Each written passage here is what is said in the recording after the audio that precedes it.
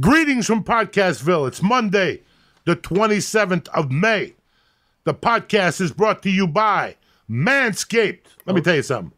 No more anxiety. The summer's coming, and you don't want your balls sweating and your dick smelling like a fucking sewer. That's why you got to trim around the edges. Uncle Joey's here to tell you, don't cut your dick off, fucko. The suffering ends now. With Manscaped, you can get it done without the pain. They got precision tools for the family jewels. Manscaped has redesigned the electric razor.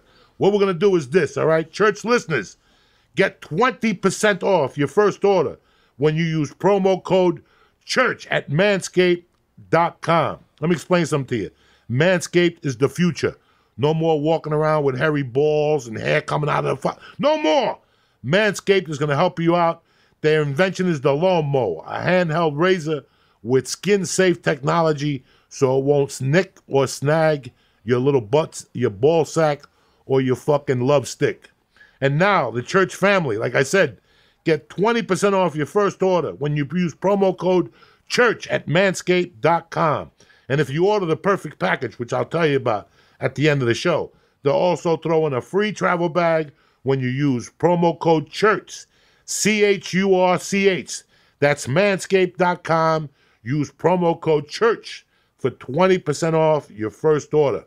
Keep your balls clean and your fucking love stick shaved with manscaped.com. The church is also brought to you by Onnit. Onnit is the way to go. When it comes to supplements, Onnit's the only company I've been fucking with for the last 8 years. From the protein shake to the Shroom Tech Immune to Shroom Tech Sport to the main motherfucker, Alpha Brain, which is a bunch of nootropics put together, help you think clearer, get you a little bit more focused. And if it doesn't work, Onnit will give you 100% money-back guarantee, and they don't want the product. Who else stands behind their supplements like that? Nobody! Onnit does. So go to Onnit.com right now and press in. Church. And get 10% off your first order delivered to your house. Kick this motherfucking Mule Lee. What's happening, you bad motherfuckers? Uncle Joey here with my main Jersey native. Fuck Bruce Springsteen. I got Jimmy Florentine in this motherfucker. How are you? Exactly. Sir? You know, if you're a true Jersey guy, you didn't like Springsteen. No. If you were a metal guy, he was, you didn't like him. Fuck Springsteen and shit. I liked him later on. Yeah, later on you learned to appreciate him. I got older, but growing up there, people drove you crazy. Like they would just drive you crazy with that same shit of Springsteen. I got tortured as a kid because of my musical taste, and I always got trumped because I always suddenly pulled out the Beatle card or the Springsteen card. Yeah. And then when John Lennon died, when he got shot, I was so fucking happy for 2 days because I didn't have to hear those scumbags no more with this same old, because you couldn't say nothing. I went to see AC/DC last night. Fucking great show. Yeah, but they're not better than the Beatles. And you heard that shit growing up. That was my beginnings of music from 74 till John Lennon got shot in 79 or 80. That's all you heard growing up. Yeah, but they're not good as the Beatles. And you couldn't argue with them. They would trump you. You had nowhere to go. Yeah, the Beatles. And then if you're Jersey, it was all about Springsteen. It's like I had a friend that I was friends with since first grade. He was a big metalhead, and he met this really hot chick, and he started dating her. And he hated Springsteen, too, and he went to see Springsteen with her. I didn't talk to him for 6 months. People didn't talk I didn't talk to him. I was so fucking mad at him. Just stop talking to you. Yeah. I'm like, how could you betray us? We call the cops on you. We tell you an ounce of coke, then put the cops on you and shit. And then when you call, we put Bruce Springsteen on. Have Bruce bail you out, cocksucker. You like Bruce? Here, Born to Run. Start running, you fuck. I got bumper stickers made up. There is no reason for Bruce Springsteen, and the boss is a total loss. And I used to put them on people's bumper stickers. I cruise parking lots, and if I saw someone with a Bruce Springsteen bumper sticker, I'd put that over it on their car. I was out of my mind. I'd put them on every sign. I'd be driving around, put them on signs, put them everywhere. I got 500 of them made. And I'm thinking to this day, I'm like, why did I do that? For what reason? Why do you think music has such a emotional? He's just a guy singing. Why? You guys hate him. You guys actively. It's not I just don't like him. You don't understand. I hated a couple people. They just didn't have to be musically. Right. I'll tell you who the first person I had more hatred than life for, Richard Gere. I had a personal vendetta against Richard Gere because I was starting to get into the groove. You're starting to hit on girls and shit. You like women. And every woman was in love with Richard Gere. When I was starting to sprout Every woman, and then he fucking came out in American Gigolo and showed his ass. Yeah. And that was the end. You couldn't compete with that ass. So I was like, I'm going to stab Richard fucking Gere. And when I saw him in the city, I was all coked up and I was giving him the evil eye. And my friend's like, let it go. And I'm like, this motherfucker has fucked relationships up all over the world because women think they're actually going to get Richard Gere. I'm lying to you. The first guy that was going to go down was Donny Osmond. I was going to shoot Donny Osmond. When I was 12, he's the first one that fucked my game up. And then he disappeared for a while, so fuck him. And then Richard Gere showed up, and I was going to beat him the fuck up. But then I saw Officer and a Gentleman that was pretty good, and I said, I'll give him a pass. Yeah. And by 85, I was okay with Richard Gere.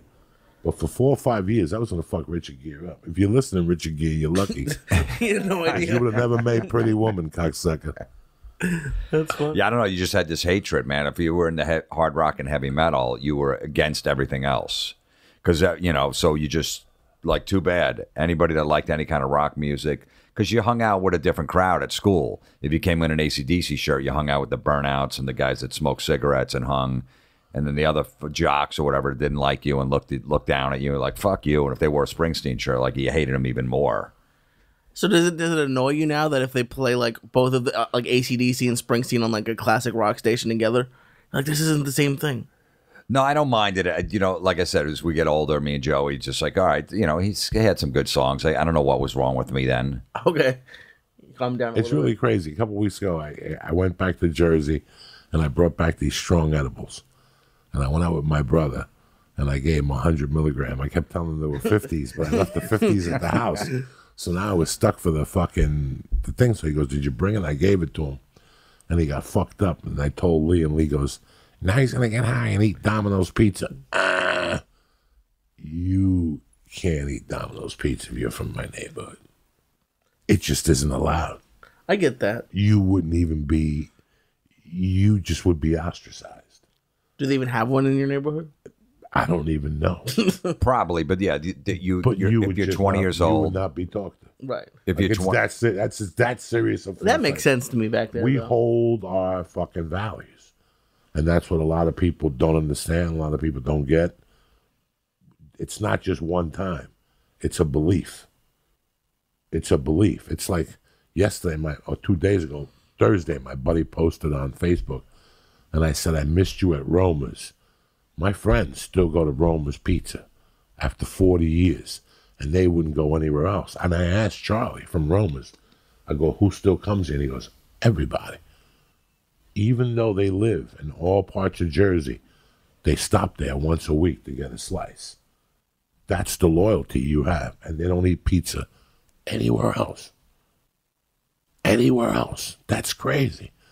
I went back to Roma, and I've refused to eat pizza here.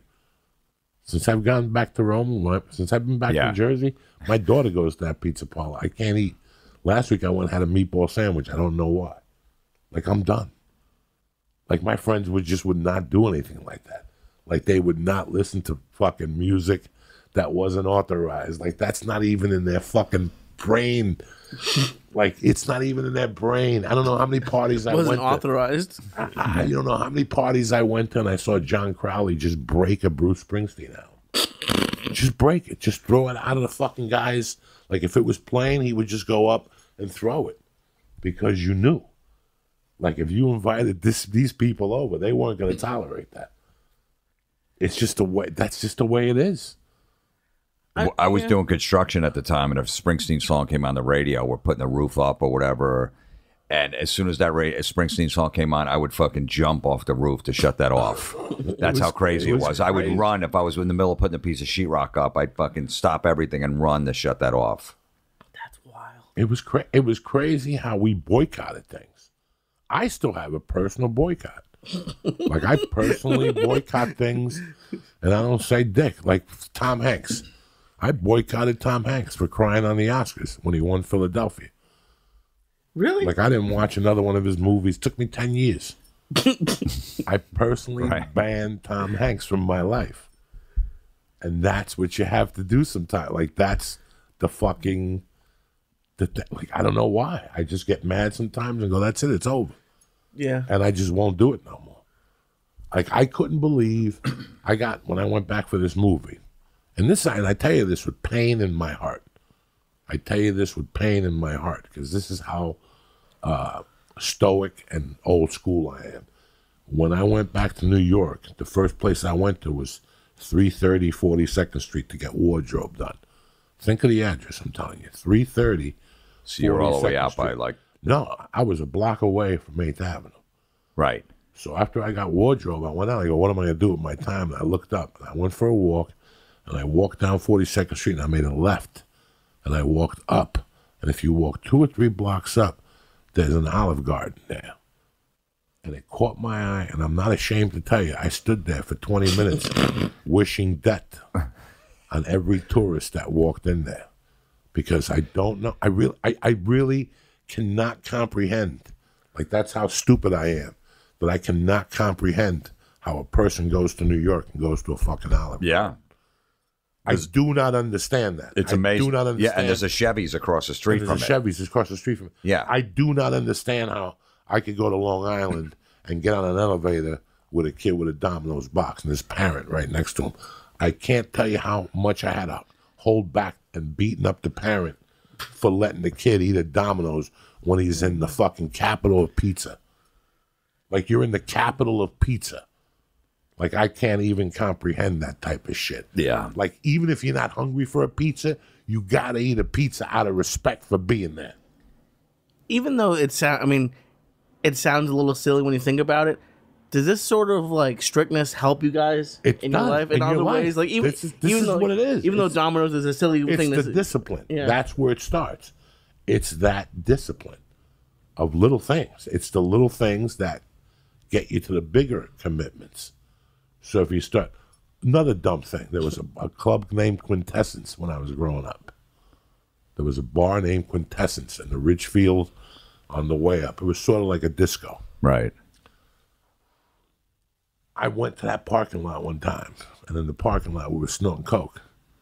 And I told the driver, it was like 4 gorillas in the car, and 2 gorillas had to go in there to pick up chicks. And there was something about the front of that place that I did not like. I did not like the doormen. I didn't like how girls were acting when they were walking in. And I told the driver, let's get the fuck out of here. The kid who was driving it. And for a year, I boycotted Quintessence. It was my little power play. When people would come to me and go, you going to Quintessence tonight? I would go, no. And they would drop the look on their face. It would be priceless. And I did it on purpose to show people you don't have to go to that dump. We're Joe and Mary's type of motherfuckers. We're from a neighborhood bar. We don't go to those places. Like, at one age, I decided that I didn't want to go to clubs no more. Rock clubs, I like the Bubble Factory. What was the one by The Soap Factory? Soap Factory. Soap Factory, yeah. The Soap Factory I kind of dug, but there was a lot of shitheads in there too. Yeah. But I went to see a couple bands in there, not bad. I walked out of Twisted Sister there, and I saw Aerosmith there. You do know Aerosmith played there. Yeah, because I know they played like... Yeah, at the end. They played like the Fountain Casino in Jersey on that same run. I saw them there. They were all fucked up. All fucked up. But I used to go, like, I made it a point not to go to Quintessence. Ladies' night, whatever. And people would lose their mind. And to this day, people would look at me and go, that's right. You never went to Quintessence. Like, I just refused to go to Quintessence. Do you ever tell any of these people, like, you're banned. You're banned from my life. Like, I'm not gonna go to your bar. No, anymore. I just made a decision. I just make a decision one day that I'm not fucking doing that shit. I don't want to be like everybody else and do that shit, and I just don't do it. Smart. Why be like everybody? Why live your life and be like everybody else? Yeah. Why live your life and have an earring and the goatee and the cap and try to be cool and you know what I'm saying? Like, I hate all that. Do you think those people actually think they look good? Like the people who dress like that? No, they think they fit in. They look crazy. I never really wanted to fit in. If you grew up listening to hard rock and heavy metal, you were not trying to fit in. You were not trying to fit in. Absolutely. And to this day, if you like that music, you're not trying to fit in. I mean, I guess that's good though. Yeah, I never wanted to really be in. I always thought I wanted to be in, but I knew I wasn't like I didn't when I was a kid, and all the kids in school would say, "Oh, Saturday Night Live." I would look at them and go, "I don't know what the fuck you're laughing about." Like, it never made me laugh once. Yeah. So I knew there was something wrong with me already. Yeah, and then growing up, any popular show. I remember when Friends was popular and whatever. I wouldn't watch one second of it. I'm like, I'm not watching. They're like, yeah, Joey got a new haircut. I'm like, who? I wouldn't watch it. You know, and I wouldn't. Everybody was talking about it. I'm like, I will never watch that ever. Watch it. You just don't. No, I'm the same way. I didn't watch Game of Thrones. Everyone goes crazy for Even it. Star Wars. Everyone's talking about Star. I never watched. I never saw never 1 watched second. Star Wars. E.T. I never E.T. I never watched that. Indiana. I don't like nothing space related. Same with me. Nothing space related. Same with me. Once I see a Martian, you lost me. Right. I watched a couple of like Lost in Space as a little kid. I watched a few episodes. Lost in Space as a kid, but I didn't watch Star Trek. I didn't either. I refused to watch fucking Star Trek. As soon as it came on, Batman rolled, boom, off Star Trek. I refused to watch all those fucking shows. Crazy. Yep. Same here. It just refused. As comics, though, do you ever feel like you need to watch any of these things or listen just to be able to reference them, or you just talk about other things? No. If you're a real comic, I don't know why you're watching anything from 8 to 10 anyway. That's all, yeah. Yeah, if I you're know. a real comedian, before DVD-ing and binge watching, I didn't watch TV on legit. First of all, I didn't watch TV probably from 86 to when I went to prison. That's when I started watching on Sundays. We'd watch America's Most Wanted in prison and Married with Children. That was it. I'd watch TV on Sunday nights, and then once I started comedy, I didn't watch TV till I moved to LA and I started auditioning for TV shows, and that forced me to watch those shows. TV was out of my life. When I first got into comedy, I sold my Sony Trinitron. That was the first thing I did to get the discipline down. I think I sold it for $40. Wow.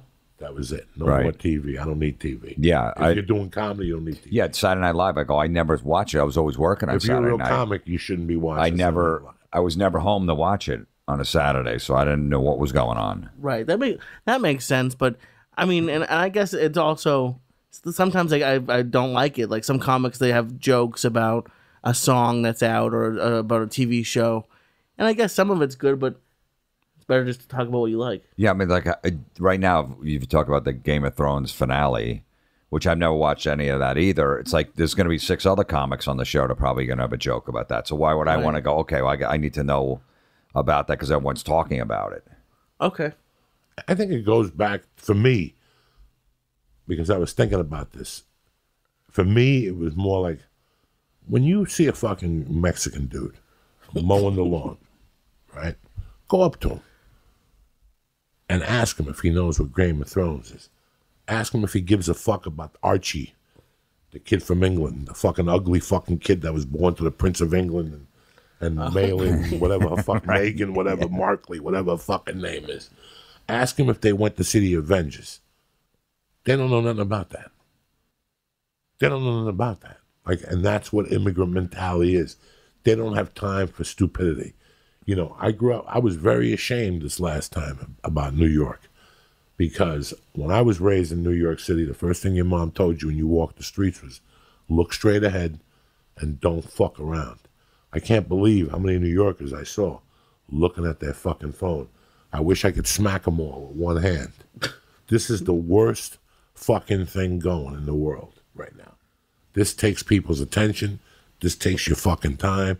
This is why when I go on the road, I don't bring social media with me. Once I'm on the road Thursday, there's no social media with me. I have Twitter on this phone, but no Facebook. Yeah. I got my emergency fucking email. But that's it, because I've seen what it's done to people. People are fucking done with social media. It went from posting one thing to posting psychological problems now. Social media is at an all-time fucking low. And it's not social media's fault. It's our fault for letting ourselves get caught up. You know what I'm saying? I use it to promote dates and to keep in touch with the fan base from the church. I don't use it to tell fucking people my problems or your politics. Yeah, it's gone somewhere completely fucking different. Well, I think it's just people, that's where they're living their lives now. Like a lot of people whenever I'm on a diet, I watch people. I look for food videos on YouTube, and there's a new thing now where people are eating like 10 cheeseburgers on, like, they call it like a mukbang. Like they eat like a whole stack of food, and they have like millions of views, and people are just living their entire lives on the computer now.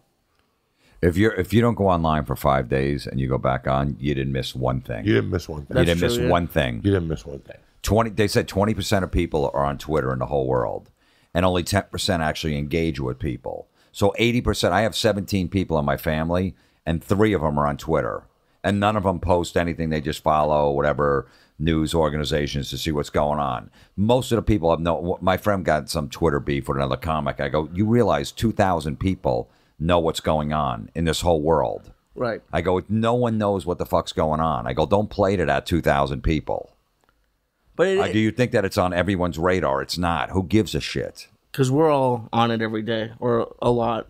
What kills me the most about this thing that we're going through right now with social media is, like, I had to say something to somebody a couple of weeks ago. I really like this girl. She's come to a couple shows and stuff, and she emails me once every 10 days about Thailand and how beautiful it is. And one Saturday, I just checked Twitter, and she had 20 fucking tweets in a row. There's 2 people that I don't know how they're living their lives. You know, people always go, oh, Joey, you got some outlandish fucking stories, because I wasn't raised on the fucking television or raised on a phone. I was raised on the street. I was raised living life experiences, not reading about somebody doing mushrooms or reading about I lived it. You know what I'm saying? Like, I lived it. I never had to read about it and then go do it to try to be cool. Like, I didn't know anything about that. I lived for now. Like, and I still live for now. I feel bad when I see people constantly, and you see them constantly all day. Yeah. All you got to do is look at the thread and see what you missed for 6 hours, and you're like, this person has not stopped. You go to a fucking concert, what do you see? People with their phones up, taping. Why are you taping? What are you taping? What is it going to do for you? To show somebody at work? Why are you taping? Right. Why are you taping? You're not watching. You're not getting the full fucking experience. You're not fucking getting the full experience of what life is throwing at you. Put that fucking, this is the worst thing that they could have created for us. Yeah. This is the worst thing. It simplifies people. Nobody, you know, like, I just stop with the text. Like, if you text me, you might as well shoot yourself. You're not going to get nowhere. Like, don't text me, because you're not going to get nowhere. It's over. I disconnected the fucking thing. It's over. Like, I get certain fucking, it's over. Like, every day I shed more and more of the phone or social media. Like, I'm down to Thursdays now. Right. Like, I used to fuck around on Fridays. I eliminated Fridays because it's taking too much time. I noticed that it was taking, and it's not me. I see what it's doing to people. You're killing your life. You're not living your life. You're looking at something, and then you look down to post something stupid. Yeah. Like something that has no value in our world or in your life at all. You know, the other night I went somewhere to eat, and I was like, maybe I should take a picture. And I go, no. Why am I doing what everybody else does?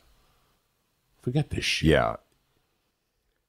I I was trying to do a few weeks ago something on Instagram. The picture wouldn't fit, and I'm trying to shrink it down. I'm telling my friend, I go, and I'm like, what the fuck am I just wasted 25 minutes to try to shrink it because it doesn't fit on Instagram. I'm like, what am I doing in my life? Who gives a fuck if I post this or not? Are kids getting phones? Like, I didn't get a phone until I was in middle school.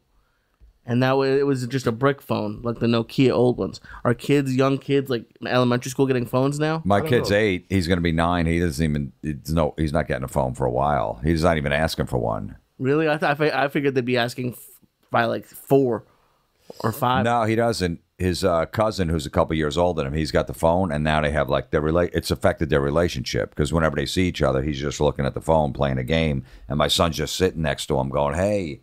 You know, wanting to talk to him, but he's just buried in the phone. Yeah, no, I would be if I was a kid. I force my daughter out of the house every day. Today it started drizzling. I still forced her out.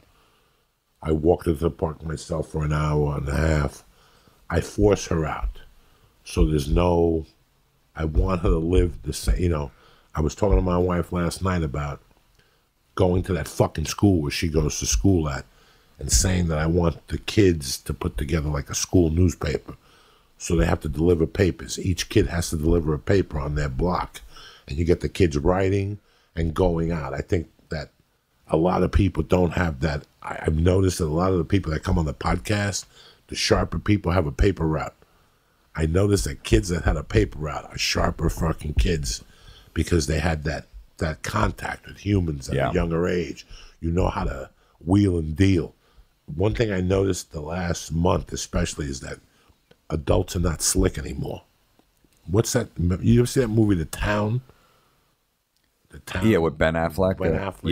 Yeah. When he tells the cop, next time, don't take pictures down the corner from my house. Be slicker than a fifth grader, or whatever he said, slicker than whatever. This country has forgotten how to be slick. I see it from dealing with people. People aren't slick no more. They're not slick. My 6-year-old is slicker than most adults today. They don't know how to fit nothing in. They don't know how to wheel and deal. They don't know the counter. You know, like when I was a kid and I come to your door, do you want the Sunday paper? No. I use that paper route to sell all my shit. Like if I was a CYO basketball player, all right, if you don't want the Sunday paper, you're buying a fucking sticker. Right. And if you're not buying a sticker, you're buying something from me. And I'm going to torment you every day until you buy something from me. And when I realize you're not going to buy something from me, I'll put you on a list. And on Halloween, when we throw eggs, your house is going to get bombarded to the fuck. So you work people. You understood how to work people. I want my daughters to have that same thing, how to work people. And that's how you learn all this shit. So I'm going to that fucking school to pitch them for her first grade, that all those, get 5 or 6 first graders and give them extra credit, make them right, second graders, third graders, fourth graders, fifth grade. Even if I have to walk down the block with her to deliver those papers and to ask for the quarter, whatever the fuck it is, because we're missing out. We're missing out. I see kids missing out on a lot of things that I had growing up that I'm happy I didn't miss out on them. Paper routes, working, you know, when it snowed, fucking shoveling people out. I used to make $100 every time it fucking snowed. Absolutely, every time 100, it snowed, I took a 150. yardstick out, fucking a shovel, me and my buddies. You want to drink tonight? You want to smoke pot? We would go knock on every door. Knock on doors. $20, $25, 30. We have forgotten that. These are unknown secrets, and people, when they hear this, they go, I never thought of that, because you're not slick. We've lost that gift. It's like I was telling you before the podcast started, and we'll call my buddy Mike Duffy right now. Mike Duffy was the leader of that shit. I didn't even come up with it. I told you in 1976, for the 200th anniversary of the fucking whatever, we were down there walking around, and we saw a parking lot that was empty, and the restaurant was closed. So we borrowed a fucking bolt cutter from a cop. Like, we went up to a cop and said, can we borrow a bolt cutter? He was like, for what? He said, somebody tied my bicycle. The cop was looking at the Hudson River. We went and cut the fucking chain, and we charged $4 to park. Is it legal? No, it's not legal. But it's kids being slick. It's just kids being slick. And if you start at that age, how to flip a fucking buck, when you get older, you'll know how to be fucking slick. Kids today that have no paper route, they got no Quaaludes, they got no hits of acid. Yep. You have no way to learn about business at a young age, at 13 and 14. I'm not trying to be funny. I'm telling you the honest to God truth. You don't understand the value of $1, how to buy something for $2 and sell it for $4, whatever the fuck it is. When I was a kid, I sold everything. I remember getting on a plane one time with my mother and stepfather going to Puerto Rico. And in first class, they used to give you shampoos and hand creams. And me sitting there going, I took a puke bag and I put all the perfumes, because I would sell them on Broadway. Right. Like, I was that much of a fucking mensch when I was a fucking kid. When I was shooting that movie in Jersey, we had to shoot in a banquet hall, and I was sitting in one of those Hollywood chairs, and I was looking up, and they had chandeliers, and they were like little gems. And I remember being a kid going somewhere and stealing the fucking gems off the chandelier, thinking they were diamonds, and selling them on Broadway, and people telling me to get the fuck out of there. It was the heart that mattered. I always was a wheeler dealer. I don't know if you get that from being from Jersey. I don't know what the fuck. When I moved to Jersey, those kids made a mint. They stole something every day. The common denominator, we would go to Sea Caucus and cut punks. Those things that you light on fire in your backyard to kill the mosquitoes. I mean, we even went that far. We always were looking to make $1 every fucking day. We did something. Did it slow down for you? Because when I was younger, I did that. But then when I got like a job at like 15, 14, Like it was hard for me to ask for money as an adult. Like We're not asking. We're taking. You just take it. There was a soccer field when I was growing up, Schützen Park, a German fucking hall. And they had people who, you could see 1,000 people in the soccer field. And it was covered by sheet metal. We figured out that every sheet of sheet metal, we get $140. You don't know how many nights we were on top of that roof, Right. taking a piece of sheet metal off, carrying it down the woods, and walking it to the fucking sheet metal yard, and getting $140 and splitting it 3 ways. And then taking 2 sheets down, taking 3 sheets down. And people at home are listening going, Jesus Christ, Joey, did you guys ever stop? No. I still remember being a car salesman making $10,000 a month. And at lunchtime, I would walk into the Boulder Mall and steal cross pens. When it wasn't payday, I would ask the lady, can I see those pens? And she would open up the thing and walk away. And I would take a handful of cross pens and sell them to salesmen for $20 a piece. Jesus. It never ended. Like that mentality never ended. Like I was always wheeling and dealing. You had to. Those record clubs, those Columbia House, BMG, 13 albums for a penny. So we did all these different names. They'd come to our address. And, you don't put a social security number, so they never messed up your credit. And then we'd go to this place called the Englishtown Auction on Saturday and Sunday and just get a table. We wouldn't pay for the table. You're supposed to pay like $50 to rent the table, or 30, whatever it was. And we'd just sit there, all the albums that we got, and we'd sell them. So we paid a penny. We just you just take the penny. So and 10 put it in cents an for 100 albums? Yeah, get 13 albums for a penny. For a penny. And then you had to buy them later on, and then you just blew it off. You didn't buy them. They would send You didn't another. buy shit. Yeah, they'd send a new U2 record. Was a record a month. They go, okay, good, I got this now. And they go, we need 1386 from you. Just blow it off. You. Burn those bills. Or just, if a friend got a new apartment, we'd just get that address. What's your new address? And then we just forward all those bills there, and he'd get like 40 bills a day. And we just sell them at the Englishtown auction for like $5. And we walk away with $70. Fucking Columbia House. They were in Terre Haute, Indiana. Yeah, Terre Haute, Indiana. I knew that address by heart. And I would just buy magazines, and I would fill out Columbia House, mail them to the house across the street, and you'd wait for fucking the mailman to come. See the big box come. You see the big box. You run up the stairs and take the box, and then you'd have duplicate out. And all the albums were a farce anyway. They were all duplicates. Yeah, they weren't. They weren't great. They were really thin. They weren't really the original albums. They would just make copies, and that's why you got 13 of them for a penny, and then you had to agree to buy 4 of them over the next 3 years. Yeah, for like $28.99. Yeah, which is ridiculous. That's how they made their money back. Whenever they changed formats from album to cassette to CD, I would go, okay, I need all the Black Sabbath stuff now in a cassette. Now I need it in a CD, and I would just get it through Columbia House. I'm like, fuck it, I already paid for it once. I'm not paying for it again. I actually wrote a check to Columbia House back in like 2004 when I started making money in comedy, and I sent them a check for $2,000. I said, just cash it. I ripped you guys off for years or whatever. Just cash it, because I felt bad. Huh? Did they cash it? Yeah, I cashed it. Did they ever mail you a thank you? No, they nothing. I didn't hear back from them. Fuck those motherfuckers. But I don't care. You made me feel guilty. I almost wrote them a check, but if they're not going to say thank you. No, they didn't say thank you. They go fuck themselves. Believe me, I ripped them off for probably $5,000. Jesus. Oh, I got them too. There was another company called Finger Hut where they'd have like these little CD players or whatever, or clock radios, all these little gadgets, and it was the same thing. You can get it for free, and then you just have to buy stuff. So me and my brother, around Christmas time, we get presents for our family, like a CD player and shit like that, and we just blow them off and never acknowledge them again. They'd be chasing us. So down they had these great catalogs of little like shit. It was almost like Sharper Image, right? But shittier stuff. Okay, like a shittier version of Sharper Image. And they would send you shit with no money. No money. They would send you one thing with no money, and then you had to buy like 4 other things. Like, are you fucking kidding me?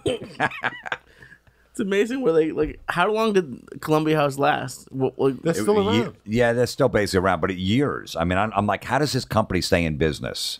Because I don't know anyone that paid them. I don't know one person that ever paid them. I tried to do it. My brother was ripping them off so much. I go, you know what? I should really just do it. I'm making a little money now. I put it in my real name, and they turned me down. I'm like, you motherfuckers. So then I just put it in Dan Marino's name. So I was a Dan Marino fan. I got 13 fucking Metallica records the next day. How crazy is that? I'm like, really? At my own name, and you're going to turn me down? I started fucking with Columbia House when I was in Catholic school. Somebody told me, yeah, just send it in. I was like, are you serious? Yeah. I think I got like American Pie. Right. Don McLean. Yeah. That was one of the first albums I got. Superfly. I got from Columbia House.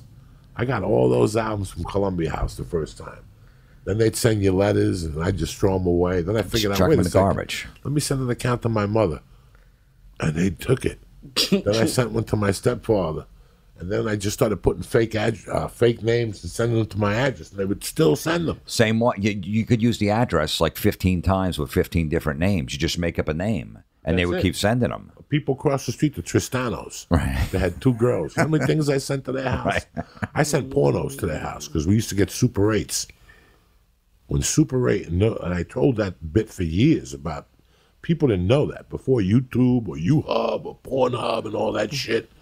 If you wanted to get porn, you had to order it in the mail. When I was like 10, 11, you had to get porno in the mail. So you had to, and it didn't even go to like, it wasn't even Playboy or Hustler. It was like regular magazines. You'd go to the back and they'd have 3 pornos for $19.95, and if you order now, you get a projector. So they would send you this little mini Super 8 projector. It was called Reel to Reel or something like that. Yeah. And you had to put it in, and you had to put a sheet up, and the pornos were just god-awful. Like, the reason why I don't watch porn today is because of those pornos from the 70s. Whatever they sent you in the mail, all those women are dead. Like, all those women got killed. They did not survive. They were lied to. They picked them up in a van. You could see it. Like, they were crack hoes even before there was crack. Like, it was that bad, the pornos. You could get pornos in the mail. So I don't remember that. I don't remember that. I would have definitely have done that. I don't. Me and my friends did it, I think, one time, and that was all it took. Yeah. It scared the shit out of us. Like, we went into an area that you weren't supposed to go in. Yeah. It was me, Sabatino, the Special Brothers, and I think one of the Balzanos. And we all chipped in $5 because it was like $19.99 plus shipping and handling. And you had to wait 6 weeks for them to process it. It was just like getting a ticket in the 70s. Like if you wanted to go see The Who, like Who Were You in 76, we had to send Pink Floyd also. Pink Floyd The Wall. Well, not Pink Floyd The Wall, I'm sorry. There was somebody else that, PLJ in the old days, you had to mail a check or a money order in to PLJ, and then they would send you tickets back. They would send you a letter with 4 tickets. You only were allowed to get 4 tickets. You didn't know that, Jim? Yeah, no, I did remember. Yeah, you couldn't get too many. They wanted from the scalpers. They didn't want the scalpers buying 20 tickets. So let's say Judas Priest was doing 5 nights at the Palladium. You would order, Lee would order, I would order, Keisha would order 5. So 5 of us would order 4 tickets. And if you went, then we would go Monday, Tuesday, Wednesday, and Thursday. And usually if you mailed it in, you got them. Yeah. Unless you mailed it in 2 weeks late and you didn't get shit. Okay. But if you mailed it, right, PLJ said tomorrow at 8 a.m., if you mailed it that day, you usually got tickets. Especially at the Garden. Yes did that. Yes came every September, 5 or 6 nights. You had to mail shit in to get it back. But porno, the first time I saw porno, it was porno that you had to order in the mail. And I still remember waiting 6 weeks for it and fucking getting it, and it being like a secret fucking party, like handshakes, and people came over. We had to do it in my house up in the attic, and it was hot. And we had to bring a fan and an air conditioner. Yeah. Like, that's how crazy that shit was. Yeah, man. I think I lit those porns on fire. We melted them. That's how disgusting they were. They were that fucking disgusting. That's funny. Like, we thought we were going to see, like, models and shit. It looked like women that had been run over, and they smuggled them down to the hotel or some shit. It was bad. It was really fucking bad. Damn. Yeah, because, I mean, you just basically had a magazine. What we do with the Columbia House stuff, if we, got it shipped to our address, I remember there's one kid in the neighborhood we all hated. He was a dick, so we just forward over to his address. Because you'd get the bill, and you would forward out a change of address and just put his address, so now all the bills would go to his house. And he didn't know who it was coming from, because I put Dan Marino down. So he had no idea. It wasn't my name, so he had no idea where the shit was coming. And he'd just get stacks of bills. Fuck him. When I was home this time, too, I remembered something. I remember they used to bring the Coke up to Dan Marino at the University of Pittsburgh. I knew those guys. Oh, yeah? They're still that's around. I'm telling you, that's why he dropped all the way to Dolphins at picked 24 that year because there was always rumors that he was doing coke in college because he was going to be like #1, and 5 quarterbacks went before him, or 4. Kenny O'Brien, all these guys, because of the coke rumors, and the Dolphins go, we'll take a chance on him. Fuck it, he's down in Miami anyway. I didn't know you were that much of a damn. Oh, huge. Fan. Yeah, huge Dolphin fan and Marino fan. I wound up get to know him because I worked on Inside the NFL like in 2004, and he was on there. And shit, so we became friends and stuff. I still see him from time to time. He's a great dude. That guy, after like Inside the NFL, Bob Costas, Chris Collinsworth, Chris Carter, they'd do like a party or something like that afterwards. They'd all go sit at the table, like, the hosts and stuff like that with all the executives from HBO. Marino would hang with the friggin' camera guys and drink beers with them and just tell stories. He wanted to hang with the blue-collar guys. He was always like that, growing up from Pittsburgh. He's a Pittsburgh guy. Yeah, Pittsburgh guy, yeah. I'll never forget when Pittsburgh played West Virginia. Marino's senior year, and there was a guy on West Virginia called Darryl Talley. Oh, yeah, he went to the Bills. He ended up playing for the Bills. He was an animal. Man. Yeah. You should have seen him in college. Really? Like in college, I was like, who is this fucking guy? He was doing everything. He had the face paint. Yeah, number 56. He was tackling people, sacking people, biting people, fucking intercepting balls. I was like, who the fuck is this guy? I still remember Marino. That was on a couple of weeks ago. The quarterback thing, 30 for 30. With Elway. With Elway and Marino, breaking it down, fucking brilliant. What the Yankees did with Elway. Elway just did not want to play for the fucking Colts. He's like, I'm not doing it. Yeah. I'm not fucking doing it. Yeah, that was amazing. And he had a great junior year, and then Marino didn't have a great senior year, and there was drug rumors about him, and he dropped all the way, and Miami picked him up. I still remember kids telling me they were going to Pitt to party. Not saying his name, like he wasn't a big deal at the time. But I still remember a handful of kids, a girl specifically, that she was dating one of those guys that was coming to Hudson County, picking up the shit in North Bergen and bringing it right up to Pitt for the weekends because the kid went to St. Joe's in West New York. Right. There was a kid from St. Joe's, West New York, that went to Pitt, and he played. And Pitt, all 4 years with Marino, he was the fucking source of that fucking powder. Poor Marino. And he was still on powder in the NFL, too, supposedly. Yeah. I mean, if he lived in Miami and stuff, He never got caught or anything. I don't know. No. He never. The receivers did. Duper and Clayton, all those guys. Motherfuckers were snorting like it was the 4th of July. July. Yeah, they got busted. And even later on in life, like Duper was dealing and stuff like that, all those Miami guys. There was always these former Dolphins. Mercury Morris was the original one. Got caught with coke back in the 70s. It was in jail for like 5 years. Mercury Really? Morris. Yeah. Dealing. I don't know your history, Jim. I don't know if you did coke or anything like that, but I always think about, like, could you be like a musician on tour or like an athlete who's playing games and have it seems like it would take too much out of you to have a problem like that, but still be able to go out there and perform at like that crazy level. No, there was guys in the 70s, a bunch of baseball players, like 10 baseball players, stars, got busted for doing coke. Pittsburgh Pirates. Yeah, and then Keith Hernandez was involved, and Dave Parker. Man. What was it? Ron Candelaria. Candelaria, the Candyman. Lawrence Taylor bands. Shit.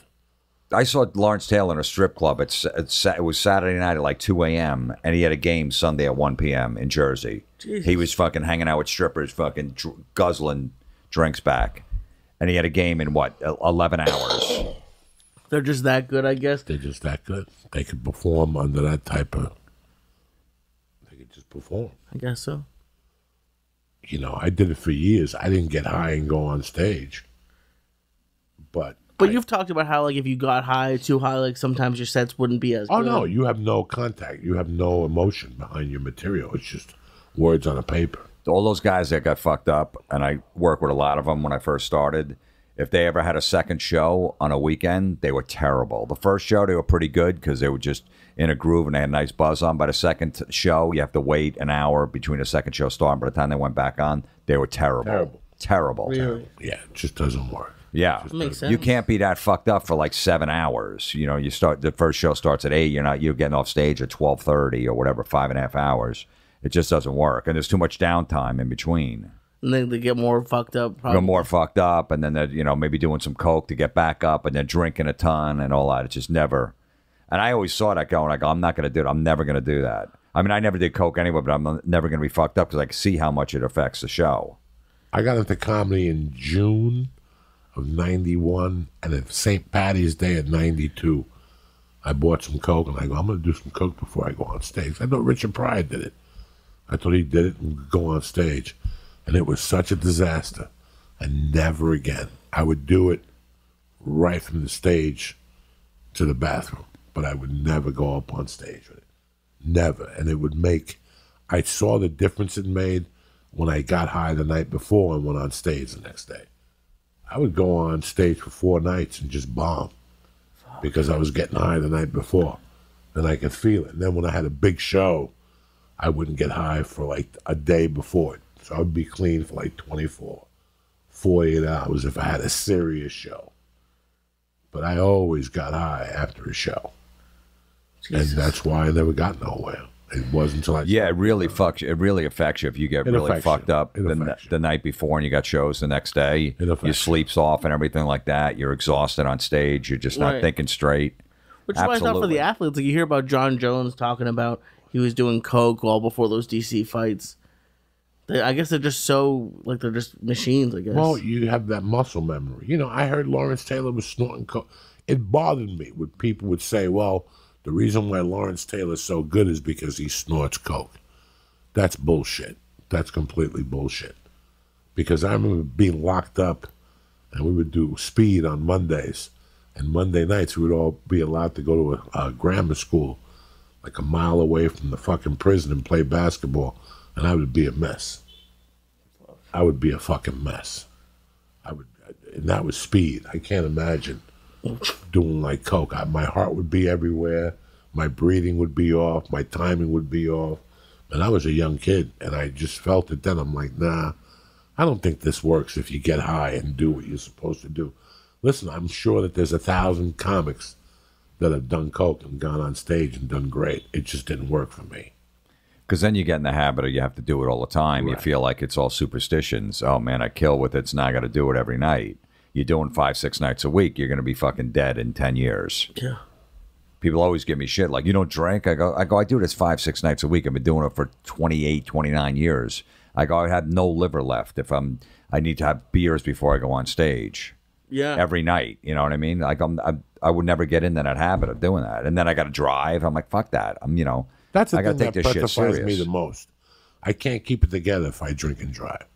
I cannot keep it together. I'm not a big drinker, but if I have a half a beer and I get in the car, my heart rate's fucking pumping. Because I have no credibility. Once you have alcohol on your breath and you get pulled over by a cop, you have zero credibility. Even if you just had a little bit of beer with your meal, you have no credibility. You have nowhere to come from. Because once he asks you if you've been drinking, you got to say yes, and you got to take that fucking test.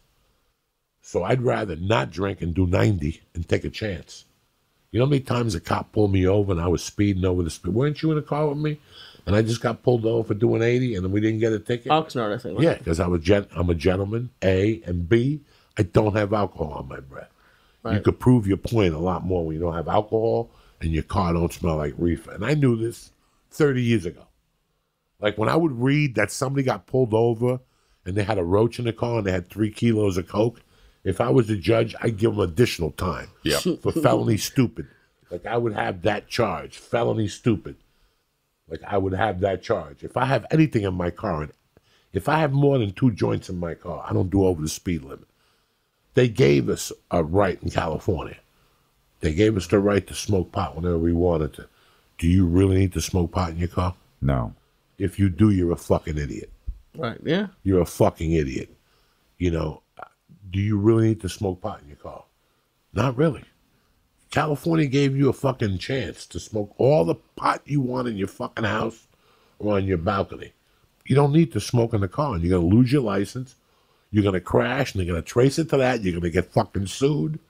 And the whole, And if God forbid you kill someone, some guy's walking across the street, you don't see him, even if you were sober, and he did it, and you're high, forget it. You're going to jail minimum of 10 years. Yeah, that happened like Dante Stallworth a couple of years ago. Yeah. He just hit some guy who was walking across the floor. That's like my nightmare. No, if you pay a fucking attention to life, if you pay attention, you eliminate 20% of the bad shit that could happen. What's pay attention mean? Who gives a fuck who's calling you? Right. When you're in a fucking car and I'm driving and somebody calls you, it tells me who's calling me. I don't need to pick it up. I don't need to text when I'm driving. I don't want to text when I'm fucking driving. I don't want to text at all. So that's why I don't pay attention to it. If you pay attention to life, you won't have those problems. Even when I was in my deepest drug comas, I always paid attention. I can't tell you how many times I tell my daughter to pay attention. And she does now. She walks with her head up. Yeah, know your surroundings. Know your fucking surroundings. I always ask her, who's in the room? Like the other day, I said to her, look behind you. You know, and see, when you fucking walked up to me, you should have made sure that guy was there. You didn't, because you didn't look. You got to look around. You got to keep your eyes open at all times. When I see stupid shit on the news, it breaks my heart, especially as a parent at the park. When I go to the park, I see parents fucking turn their backs and shit. You don't ever turn your back on your kid. Your eyes are always on your kid. If somebody talks to you and they're over here and it forces you, I stop the conversation. I stop the fucking conversation. I want to watch what the fuck is going on at all times. At all fucking times. Yeah. I live a little off a road where the speed limit is like 35 miles an hour. I'm like a corner house. And my son and his friends are always playing in my yard. They're playing baseball, whatever. And I always tell them, I said, listen, if that ball ever goes in that road, under no circumstances, go get it. I got 17 more balls in the house. Don't ever think you can go get that ball real quick and then run up. You're not. So they just know. I go, don't ever go over this fence. You know what I mean? So I just put it in. I tell them every time they play. I go, you guys know what the rule is if that ball goes over there? Yeah, we don't go get it. Exactly. Even if it's the last one left. So you just got to let them know, man. Don't ever, on that. You know, I can make it. Notice, you know, so they know. It's funny, you used to go to the English Town auction. I live near there still. I bring my son there. There's so much stolen shit there every week. Everything is. 90% of this shit at that English Town flea market with the mini, what is it? The mini car, English Town. They got the Raceway Park. The Raceway. Is with that the funny still cars. there? Yeah, it's still there. They're trying to outlaw it because of the loud noises in the summer. I love it. I sit on my deck. I hear those drag racing cars. I'm like, this is cool. I believe they still have those. They still have them. But I used to go to that thing in 1976, and we used to sell sneakers. Yeah. Converse limousines for the feet. Everything down there was stolen. Everything. Car speakers, everything just fell off a fucking truck. It was just an outlet to sell stolen stuff. Watches. You go down there and look at somebody and give them like a look, like a wink, and they'll take you for a walk. Like, is this all you have? And they look at you for a couple minutes, and you look at them. They look at you and they're like, let's take a walk. And you go to their car and they got tons of shit in that car. Grenades, fucking dead bodies. Englishtown, New Jersey was the shit. It was unbelievable. We used to buy used sneakers there for like $10. Like used high tops. Cartons Like, all right. of cigarettes. Carton cigarettes. And then fireworks, like M80s and Blockbusters. A guy in a corner would have a table out, like he'd have a cover over it, and you walk by, like, yeah, I got fireworks. Like you couldn't keep them out in the open. Mats of firecrackers, and you'd buy shit right there, like, you know, a quarter stick of dynamite for like $6. A Blockbuster was a quarter stick of dynamite, and we'd just blow people's mailboxes up in the neighborhood that we didn't like. We just set it, and then there'd just be a stick there, and you wouldn't even know where the mailbox went. They'd sell dynamite to like. Yeah, they didn't give a shit. Yeah, They don't we give were a fuck. 14. We They don't give a fuck. We would me and my friends would take the train into the city and go into Chinatown and go to, I don't know, some shady apartment, and we'd be stealing the fireworks at the same time. We'd distract a woman that's going to sell, so we'd be shoving them down our pants, Blockbuster, and come back with all these fireworks and just go sell them to the neighborhood and everybody else. Because there was a guy that came off from Chinatown close to the 4th of July that would sell fireworks out of his car in the summertime, right before the 4th of July. Then we got hit. We found out that you could undercut that motherfucker just by going to Chinatown yourself. Yeah. We were kids, 8th grade, 7th grade. We would go to Chinatown and buy those things. We'd buy a gross of bottle rockets. Bottle rock, gross of 144 bottle rockets. 144 bottle rockets, a gross and shit. We'd buy, and we'd light up the whole mat.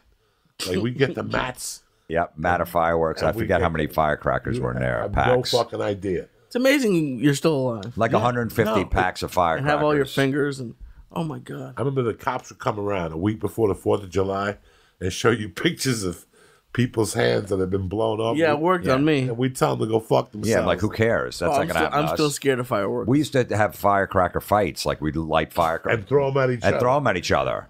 Oh my god. And then we take the stick off the fire. You take a stick off a bottle rocket, you light on fire, and it's a nigger chaser. Because it would just spin around and go crazy. So they would call them nigger chasers. Yep. Even the Chinese people go, "You buy nigger chaser." And we would look at them like, what the fuck are you talking about? What did the black people call it? They wouldn't. They never mess with fireworks. You couldn't bring those things. Listen, black people don't mess around with fireworks or cryotherapy. Well known. You'll never see a brother in a cryotherapy fucking thing. Oh my god. Fucking hilarious. It got the thing about Chinatown is that every time, and I'm talking about the one in New York. I don't know one about San Francisco or in LA. And I'm talking about the mid 70s. That there'd be like little dealers on the corner. And again, they would sell you the firecrackers, bottle rockets, smoke bombs, and cherry bombs. Cherry bombs was the general. Two cherry bombs make a M80, right? There was a formula. Yeah, yep. Four cherry bombs make them an M80, and 4 M80s is a quarter stick of dynamite. Good to know. So we'd fucking buy 20 M80s. And fucking, I mean, the things we did with those M80s, we blew holes in walls. Just tied them together, and then there was always one kid who knew how to fucking put everything together. He was missing a finger. Yeah. There was a kid on 148th Street that for like $10, he would hold on to shit and let it blow up in his hand and stuff. Hilarious. He was missing fingernails. He had gotten his fingernail blown off one year from a fire. Was that your $10? Not really. I just couldn't believe that he would hold fireworks. Like he was like a Vietnam vet or something. And he would let things blow up in his hands. Fucking cherry bombs, M80s, and you had something stronger than the M80. The Blockbuster. The Blockbuster. Blockbuster was actually a quarter stick of dynamite. Jesus. And then you had what's the thing that shot the balls that you shot people with? A rocket launcher? Like a little rocket. They called them something. Oh. You lit the top and balls came out. Oh, yeah. Fireballs. Roman candle. Roman candles. We'd light you on fire with a Roman candle. Yeah. Every year, we get a Roman candle. Like if we hated you, if you didn't tip or give money or teach the kids good, we would burn your roof with Roman fucking candles. You know how many fucking roofs we burned on Charles Court and Gibbonette Terrace and 38th Street? Because we wouldn't stop with the Roman candles till we lit your roof on fire. Listening to you guys makes me not want to have kids. Like, it just scares me. No, Like, this is what it is to be a kid. Yeah. oh, my God. We shot some bottle rockets into a field and it would start it on fire. Yeah. They had to call the fire department and put it out because it was in August or July. It was hot and it just lit right up.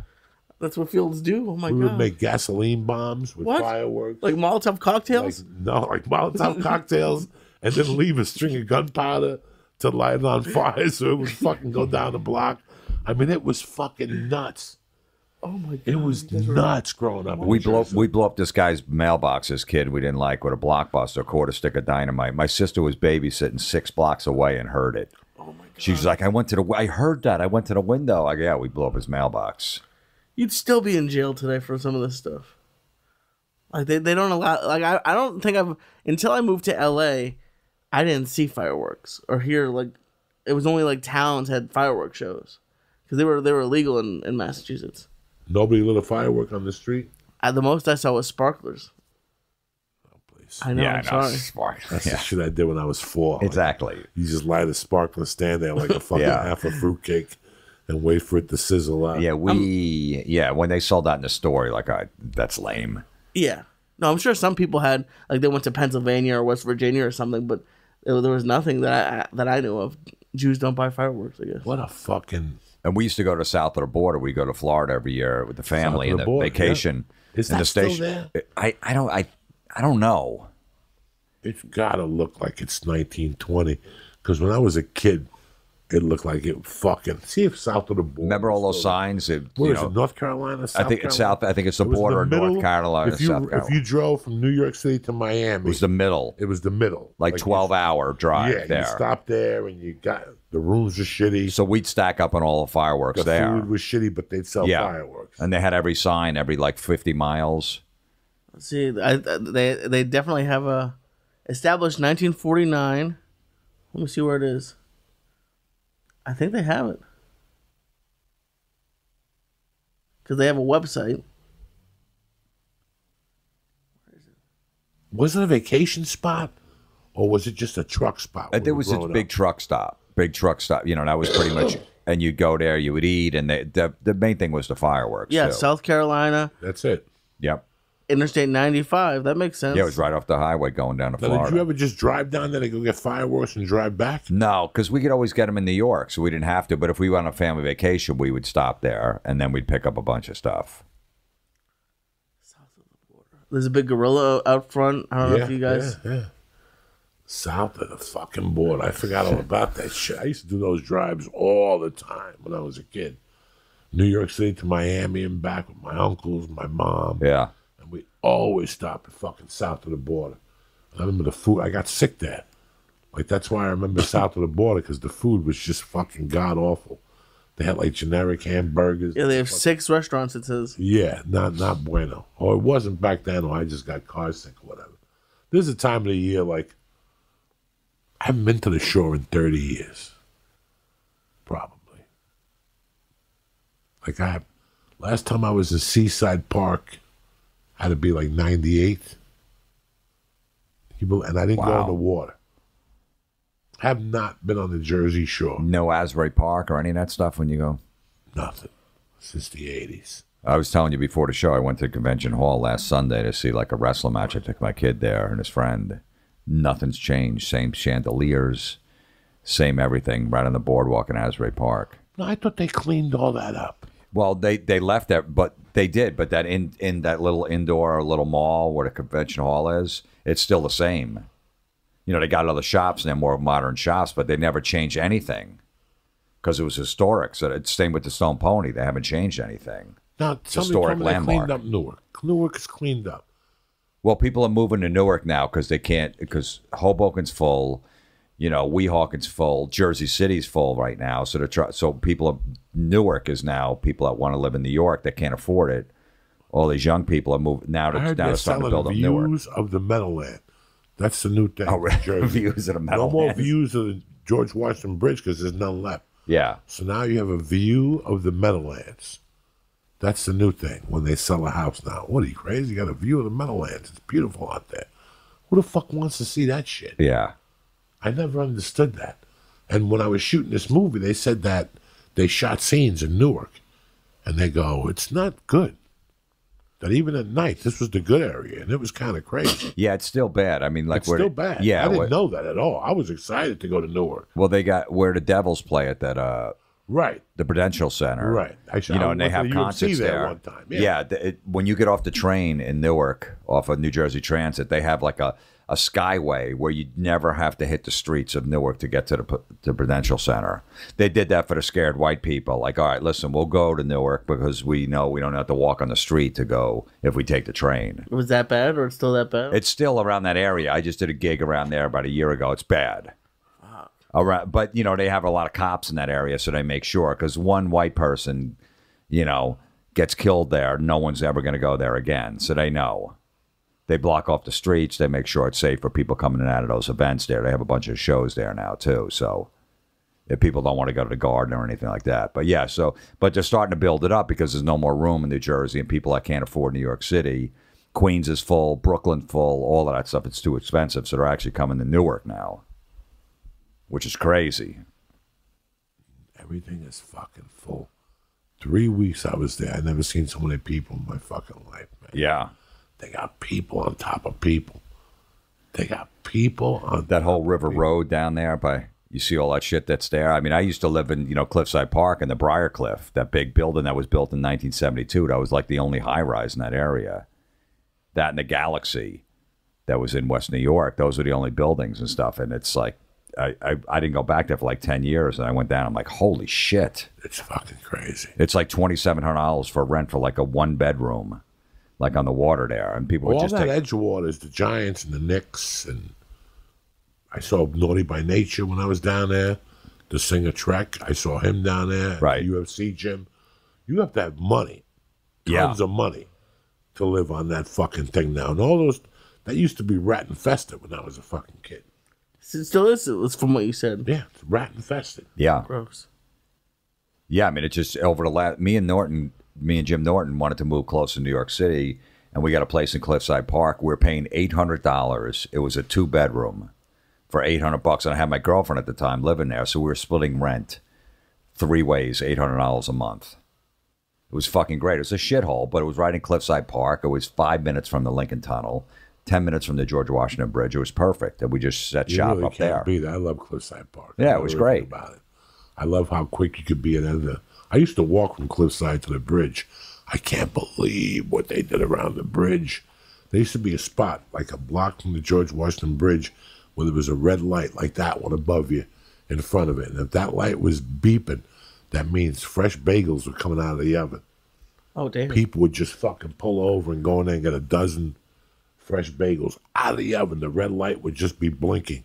I went up there. There's no more red light. The only thing that's still there is the tower, that diner, the Fort Lee Diner. Oh, yeah. That's it. That'll never go. Everything else is brand new and Korean. Yeah. And Korean, Yes. Jack. Yeah. If you don't hablo English there, if you don't speak Chinese or Korean, you are done in Fort Lee. Really? It's all Korean. They took over Fort Lee, Powell Park, and Ridgefield Park. You're going to have to try some kimchi now. No. It's over. No, still No, but it's everywhere. It's all Korean. The Fort Lee Saloon is gone. Babe's Taxi that was right under the bridge is gone. That is gone. All those days are long gone. The hip club up there was the Fort Lee Saloon. It was right on the side of George Washington Bridge. I asked my brothers, is it still there? Gone. Truffles, gone. All those bars along there, gone. It's a complete different fucking world. Damn. And it's an expensive fucking world, too, to live up there.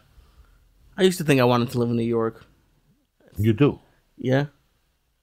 It seems like it'd be, for all the shitty parts, like the rent and too many people, it seems like there's no other place. I'm 56 years old, guys. How old are you? 54. You know what, man? New York does nothing for me now. Really? Yeah, because I'm 54 years old. I can't take advantage of what it's got to offer. I can't take advantage of what it's got to offer. New York is a late city, and not really. Not anymore. Not what I saw. You know, New York, when I was growing up, was a late city. Like when Ari told me he was moving to New York, I said, go, because you're not going to make it happen here the way you live in New York. And he loves it. When Mitch Hedberg told me he was thinking about it, I go, go. Because if you're going to attack a certain... If you can't sleep, New York is for you. Yeah. If you don't like going to bed at 1 and you like being out at 1, you know, when I was shooting this, we were in Ridgewood, Brooklyn. Is it Ridgewood, Brooklyn, or Ridgewood, Queens? Ridgewood, I'm not Brooklyn. sure. Okay. This is a true story. Our call time was 6 sometimes. So you have to break 6 hours after your call time by law for lunch. Sometimes one night it was 7 o'clock my call time. And at 1 o'clock we had lunch. And we had to drive from the set to a place where we were eating, like a downstairs of a church. And it was maybe, guys, 6-block drive on Myrtle Street in Brooklyn.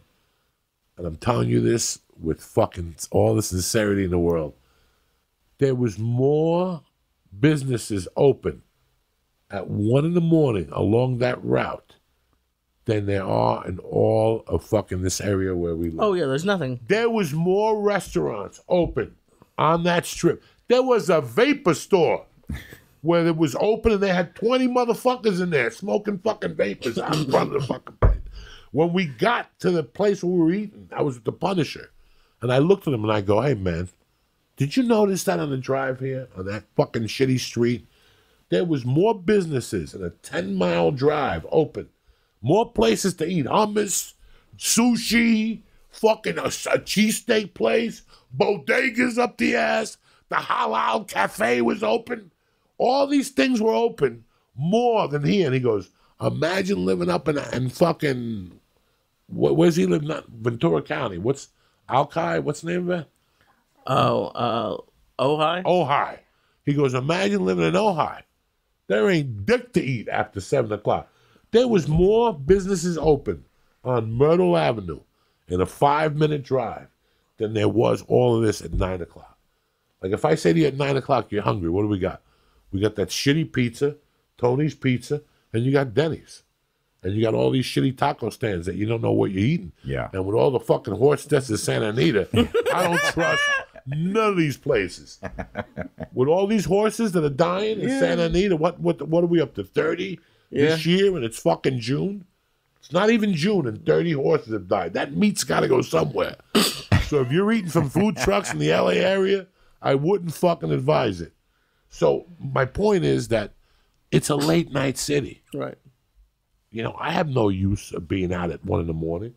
I don't want. If you got a spot for me at 11:30, I'm not going to do it. Yeah, some of them go. You know, the comedy cell. I remember doing it over the summer, like 1:45 on the spot. I'm like, I can't do this. Dang, it's just too late for me. Yeah, it's too. I'm past that. I used to do it all the time. My spot was 1:10 a.m. Yeah, no, I used to do it too. No problem. Used to do it too. So I have no use for New York. I love New York. Don't get me wrong. What I'm saying to you. But I have no use for New York. I'm not going to get in the fucking train and go do 6 spots on one night. That ship sailed. You know, I don't have the, you know, if I have a spot in the city and I got to leave Edgewater and jump on a ferry and come over, that's going to be a deep spot. Like, you better think twice before you do it.